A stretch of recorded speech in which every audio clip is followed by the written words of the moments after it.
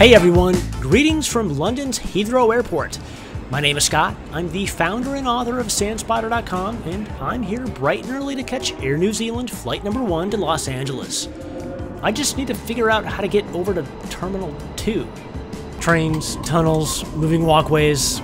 This is an adventure in and of itself, and I'm pretty much getting to experience it all this morning.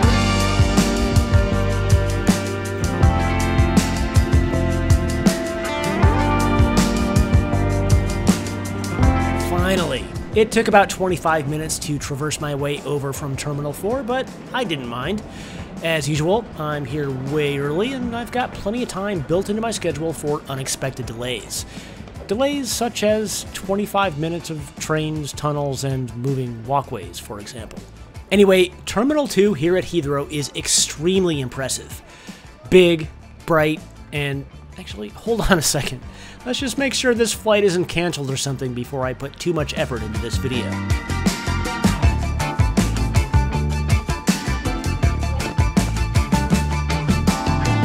Since all the kiosks kept crashing whenever I pressed the Air New Zealand logo to initiate the check-in process, I ended up here, in the customer service queue. My apologies to the Heathrow IT department for crashing an entire row of kiosks.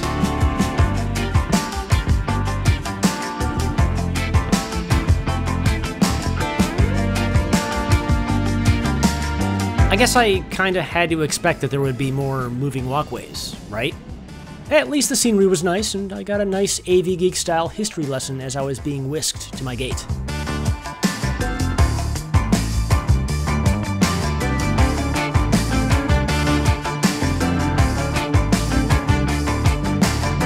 One of the nice things about all the minor delays this morning meant that I didn't have to wait all that long once I arrived at the gate.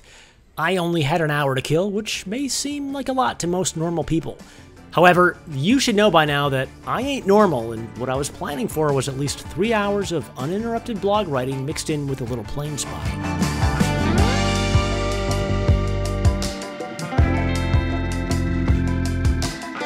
Air New Zealand, London to Los Angeles has been on my bucket list for as long as I can remember. So, it was a bit of a challenge to lurk in the shadows pretending to be cool and normal just before they initiated the boarding process. I think I pulled it off successfully though. I didn't see anyone pointing and staring in my general direction as I waited my turn to board.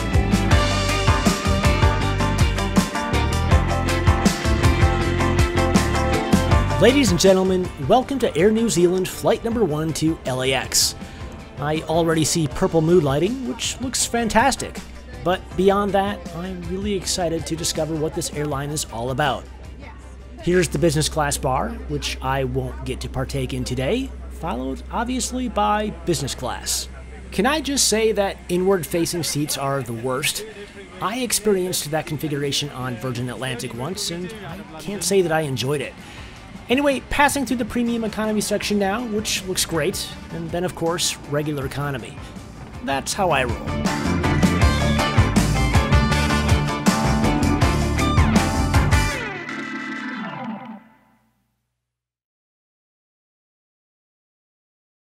It's taken me well over 1 million miles of flying to get here, but I present to you the world's best economy class seats. For the record, I don't pay attention to Skytrax, ratings, or anything like that, so when I say world's best, I actually mean the best looking and most comfortable regular economy class seats that I have ever experienced. That's gotta mean something, right?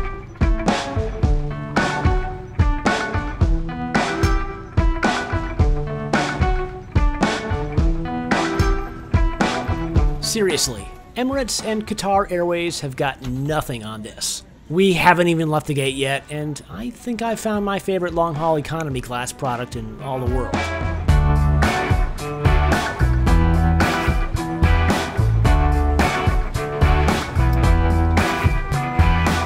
Here, let me show you all the things you get in economy on Air New Zealand. Starting with a blanket thick enough to keep you warm in the Arctic. Then there's the well-padded headphones, perfect for watching Trips with Rory videos, of course.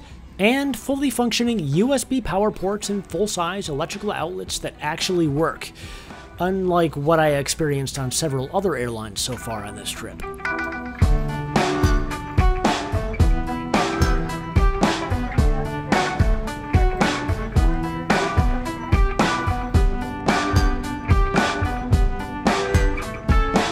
While getting all settled in here at seat 40H, I couldn't help but to think that all those trains, tunnels, and moving walkways to get to this plane were totally worth it.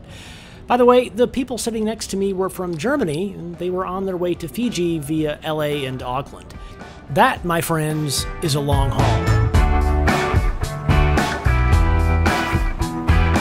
Oh, and if you're looking for quality entertainment, do check out the Air New Zealand All Blacks safety video.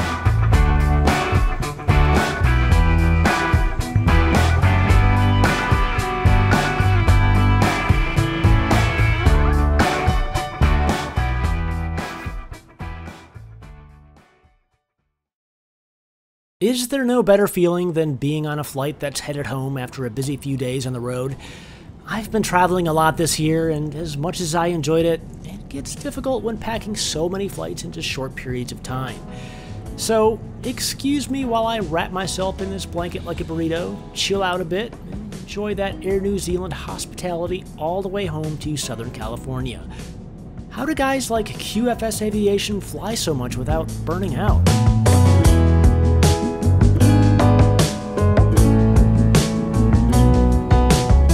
Even though my goal was to chill out and not do much of anything on this flight, that all fell apart once they announced free Wi-Fi during the welcome announcement. And it was good Wi-Fi too.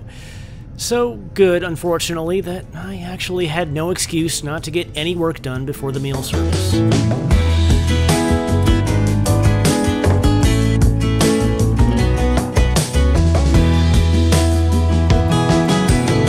Okay, Air New Zealand gets it. You know how ice cream on airplanes is usually served 10 times harder than diamonds and it's impossible to penetrate for at least 30 minutes? Somebody was using their noggin because it was served with the meal, giving it plenty of time to thaw while I messed around with the main course.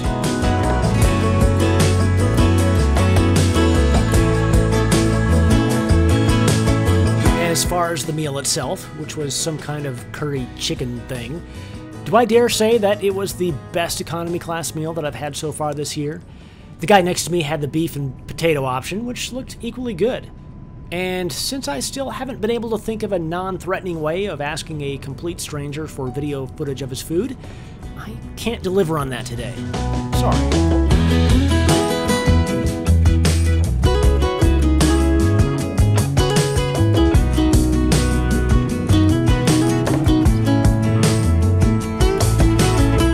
Still 7.5 hours to go, there's still plenty more good stuff to show you. Would you believe that there's actually a chandelier on this plane?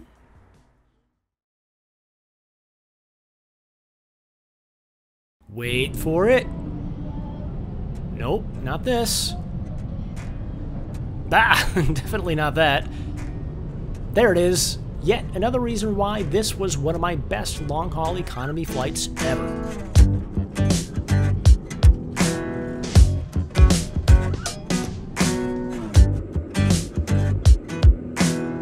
It occurred to me during the walk back to my seat that I've heard very few negative things about Air New Zealand over the years, and I was starting to understand why.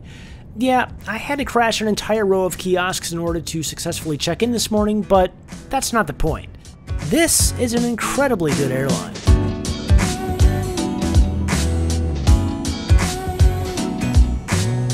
If you've ever wondered how much light one open window shade will let into the cabin, here you go. I'm surprised the flight attendants didn't intervene, but nobody seemed to mind, so oh well.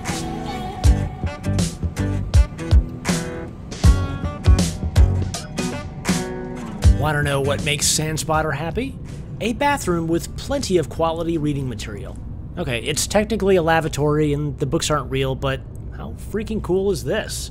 If anything, it makes me think that there must be a servant up in the business class lavatory that'll spoon feed you caviar and champagne as you do your business. I gotta try that.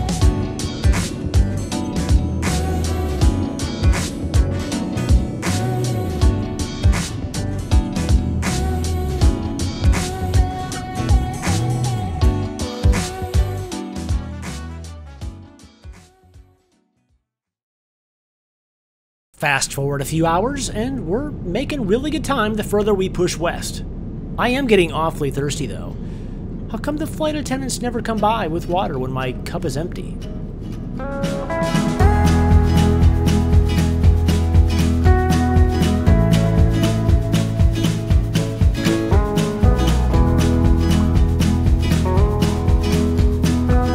As usual, I'm always the last to know everything, and I didn't discover the Dine on Demand menu on the personal video screen until just a few hours before landing. It's kind of weird that the crew didn't advertise it at any point during the flight.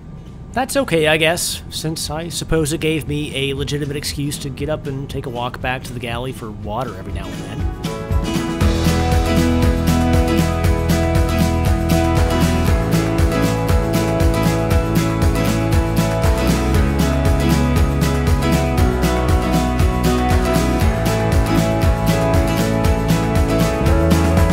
Good news for those of you who are sick of me saying only nice things about Air New Zealand so far. This is the point in the video where I have a legitimate complaint. You see, the second meal service was one of those kind of meals that we all secretly crave, but always avoid because of how terrible we feel about ourselves after eating it. A mac and cheese pot pie with a piece of red velvet cake to wash it down? Sounds delicious, and it was, but good lord. Air New Zealand wants me dead. I'm sure of it.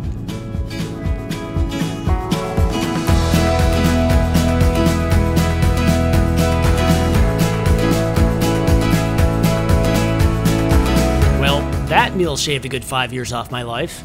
On top of that, all I could do was just sit there and silently apologize to my body for what I had just done to it. I'm sorry, little buddy.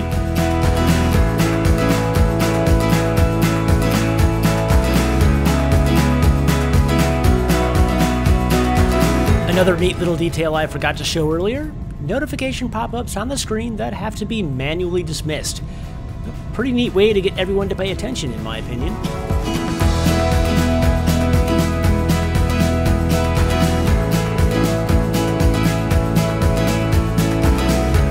Just like that, welcome to Los Angeles. As far as I'm concerned, the attention to detail throughout the entire flight made this my best long-haul economy class experience ever. Sorry, Emirates, you've been forcibly bumped from my #1 spot. Having arrived feeling great after sitting in an economy class seat for 12 hours, I can only imagine how good the business class experience would be.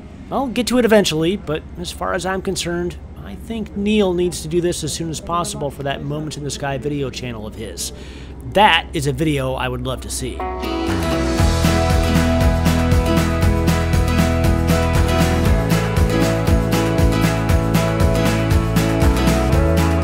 Finally, a shout out to all my amazing patrons. Thanks so much for all your continued support, and it's because of you that SANspotter content here on YouTube and on my blog continues to flow. For everyone else, I hope you're enjoying my content enough to like and subscribe if you're not already. Doing both tells me that you want to see more of this type of content, and, well, I'm more than happy to oblige. Thanks for watching, and I'll catch you in the next one.